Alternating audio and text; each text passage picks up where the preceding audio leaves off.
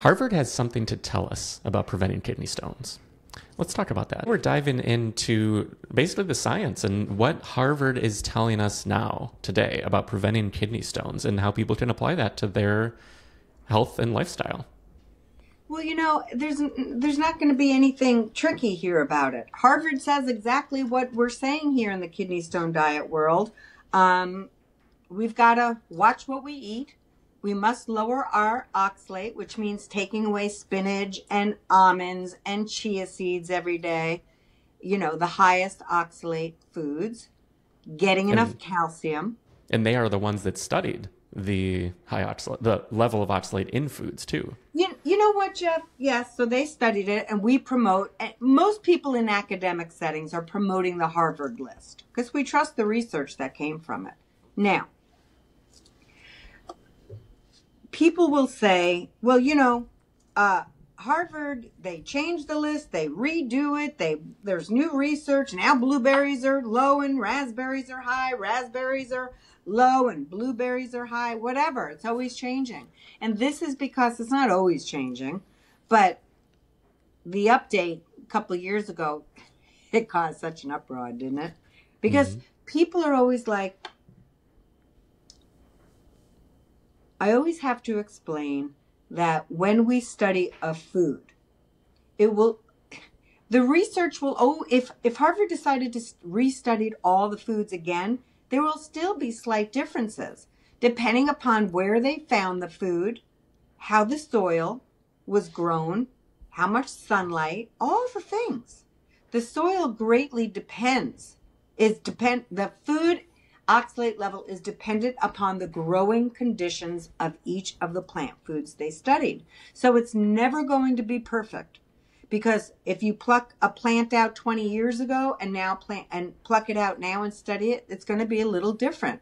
Spinach is always going to be high. For you spinach lovers out there, there's not going to be a day where you're allowed to have it again. It's the highest oxalate food pretty much.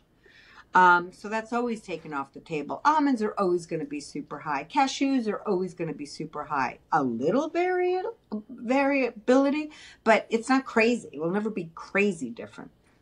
And so we're talking about oxalate specifically because that is the most common kidney stone, a calcium oxalate stone.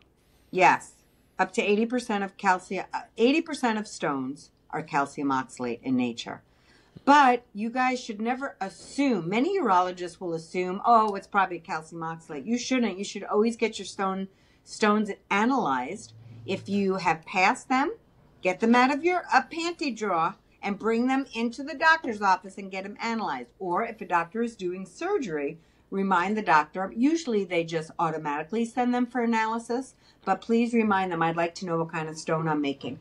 And even though a lot of your stone can be calcium oxalate, there's mixtures of stones. A very common one is 80% calcium oxalate, 20% calcium phosphate. And calcium phosphate stones, which I just did an article on my blog at kidneystonediet.com, they grow faster and they're harder to break up and they grow larger. So we gotta be careful with those. So you should always get your stone analyzed. But Harvard took it upon themselves. I don't know why. Back in the 80s and now, a few years ago, they decided to study oxalate. Somebody just decided to study it, and that's the list we use. And people often ask me, how come you promote them? How come Dr. Ko does? How come Boo Boo Kitty does? How come this? Because they are the one that we trust the most. That's why. We trust the researchers who did it. We just trust them the most. Now, you could say, well, I don't understand why one list is different from another. Well, different researchers, different plants. There's all kinds of different reasons. But I have had success lowering people's oxalate based upon Harvard for almost 30 years. So I trust it. But it's not just the list. It's the advice I give to people. And so everybody who's listening, I want you to really pay attention to this. This is super important. Number one thing, people will say, what do I do if Harvard didn't study it, Jill? Should I not have that food? No. And this advice has never kicked me in the tush in all these years. Have that food once or twice a week in a normal portion size. And I always say twice just so you're not throwing away food, leftovers. But if you're eating everything in a normal portion size, not like you did with spinach and almonds and almond bread and almond milk all the time, every single day, and not getting your calcium needs met, then you won't have a problem. So when we eat food, all food, except spinach, almonds, cashews, chia seeds, the ones I always talk about, in normal portion sizes, and we get our calcium needs met every single day, we no longer have an oxalate problem unless you have medical conditions that are contributing to it. Okay? So the advice has never, ever backfired on a patient when I say, if Harvard didn't study it, you can have that food. Don't be picking it out of your salad or whatever. But normal portions of it. Well, you will not have problems, I promise. So we use the Harvard list. We trust it. It's been around for decades. And when we don't have a food that they studied, when we don't have good numbers for them, we eat the food once or twice a week, and we get our calcium needs met every day. That's how we lower urine oxalate.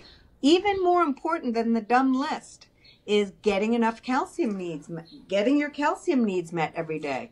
I will say this till I'm blue in the face.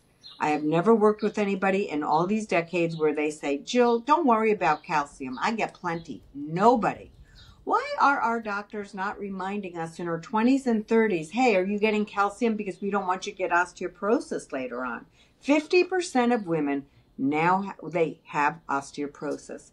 And I can assure you that there was no doctor ever. I've never had a patient say, yeah, my doctor told me about it in my 30s. I've been getting calcium ever since. Nobody.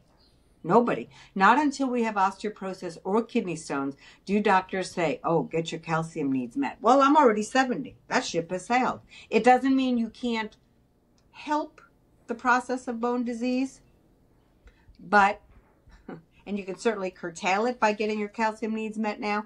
But I'm just saying, where was the guidance prior to this? It's very interesting to me. You know, also, and Jeff's like, Jill, that's not what we're talking about. But I got to say this.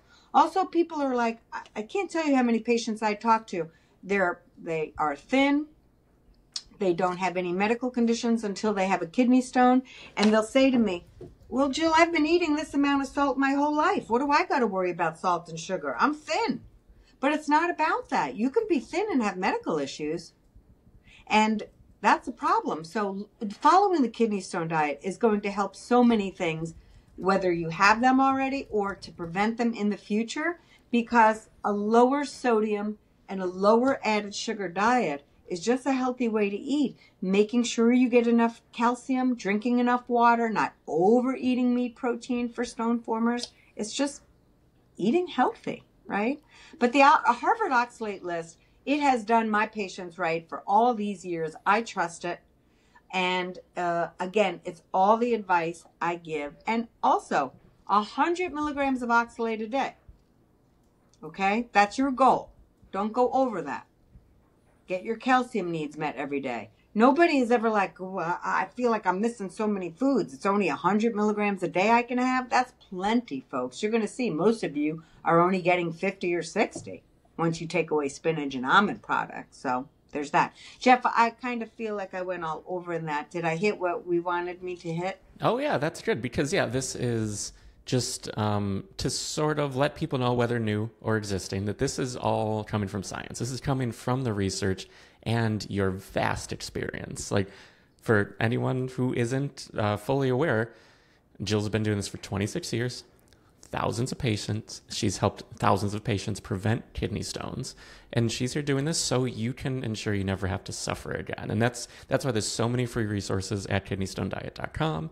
If all of this with diet and everything sounds complex, like what do I even eat? There's the kidney stone diet, kidney stone diet meal plans.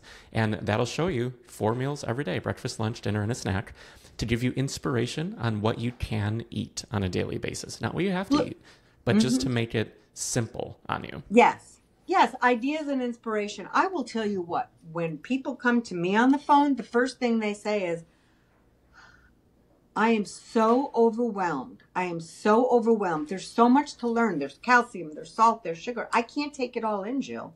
I can't take it all in. They've just been sick. Look, again, I get this as a patient with my own illnesses. You're so overwhelmed that when you get to a website or you find somebody that knows, you just want just a little bit at a time. You're just taking it in. You can't just say, I'm doing the whole kidney stone diet today. You just can't. So I always tell people, just start with water. Start there. Get your bearings around that. Then once you're pretty good with that, you're producing at least 2.5 liters of urine a day. Then you go to the sodium. Then it's a slow little journey, folks. You can't do this all at once. You just got through surgery. You just got through all that pain. You got through this. You were knocked upside in the middle of the night, going to the ER. I hear it every single day. You need the information in bite-sized pieces. Little by little, we make changes. We don't just say, do this tomorrow. That's not how this works. So, and also, I know you all want to start with the oxalate piece. Fine. Take away spinach, almond, chia seeds, cashews. Take those away. I'm telling you, though, that is the least of your problem once you take away those things. You get water, you lower salt and sugar, you get your calcium needs met because that further lowers oxalate.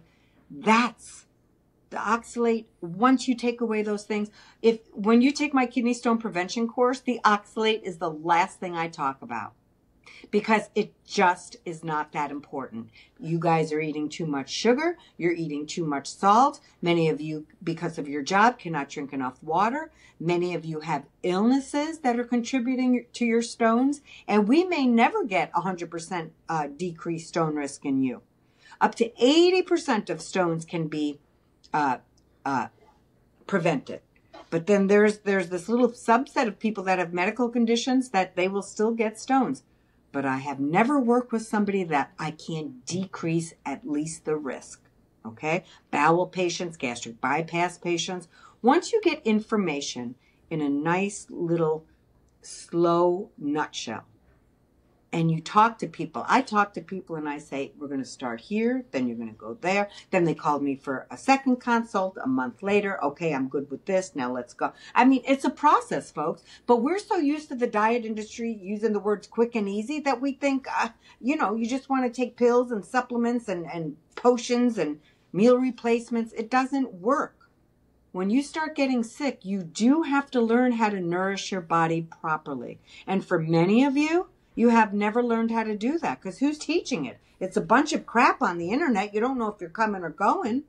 And I'm working with very smart people. And they don't know even how to read a nutrition label because who really has taught us this stuff? So honestly, Jeff, I can go on and on about this stuff. It's, considering food is really an important part of our health. It's just really sad to me how there's just crazy information all over, conflictual, contradicting. And when you're sick, when you've been sick like me, when you're sick like our audience has been, you just want straight facts and you want it in an easy way to understand. You want it in real life. You want common, practical fixes. And that's what we do here at Kidney Stone Diet. And I'm super proud of that. So go to our blog. Go to kidneystonediet.com. Go to the articles there.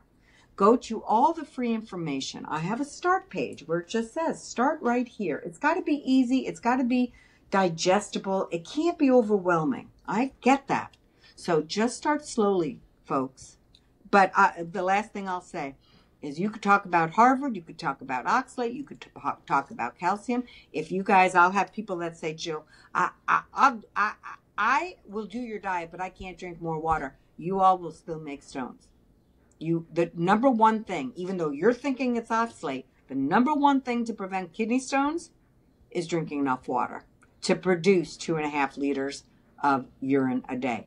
How much water you need to do that is dependent upon your lifestyle. If you're eating a lot of sugar and salt, you're going to pee less because you're retaining water. If you sweat a lot, you're going to have to drink more because you're losing it through your skin. There's a lot of factors. That's why we're asking you for the output of 2.5 liters. You at least have to drink 80 ounces of fluid. I would say 80 to 100 ounces of fluid, depending upon your lifestyle. All right, I know I went all over, but we really try to give as much as we can in these videos, because maybe you can just tolerate one video of mine. So, because of how I'm presenting or whatever. So at least I get in there as much as I can, because my goal for you is to not be sick.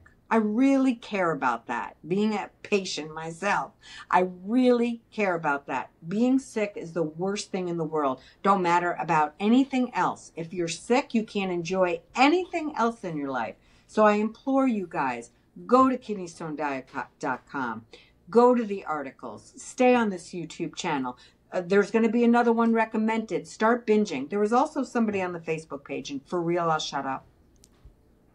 This was yesterday. And they said, you know, this is it's too much time reading articles and looking at YouTube. It takes too much time. That person will not be able to prevent kidney stones because they're not willing to put in the time. I'm not being harsh. I'm just telling you what is required. If you want to learn how to be sick, there's no easy way to do it except do your own research, find credible people on the internet, listen to your doctors and nurses. But there's no quick fix for it. You are going to have to delve into articles. You are going to have to delve into videos. There's not going to be one post on a Facebook page that's going to cure you. It does take time. I wish it didn't. It took me a lot of time to learn about my cancer, about what each of those surgeries were going to entail, about what doctor should I find. I've spent hours and hours researching how to take care of myself with my cancer. It takes time. And if you're not willing to put in the time into your health, you're going to suffer eventually from it. And then time will be taken with sickness later. So put up the time up front so you don't have to have another ureteroscopy or lithotripsy or stent, God forbid. Put your time in now. It does require time, unfortunately. And I know everybody works. We all work. We work 7 days a week here at Kidney Stone Diet. It's Memorial Day today. Okay, so we know it takes time, and we know that everybody works a lot, but you're going to have to make the time to do what we're asking you to do. I hope you understand that. That comes from my heart. That's not me lecturing. It's just from somebody who's been really sick in her life. It's going to take some time, folks. Do your due diligence so you never, if at all possible, ever have to run to the ER in the middle of the night again with kidney stone pain. That's what I want for you. Mm-hmm. Yeah, and if you want someone in your corner, someone to talk to, Jill does speak with patients every day of the week. So you can find that and everything more at kidneystonediet.com to prevent dealing with this horrible, horrible pain. But yes. With that, I think we'll wrap, and we will see you next week. Everybody have a great day. Thanks.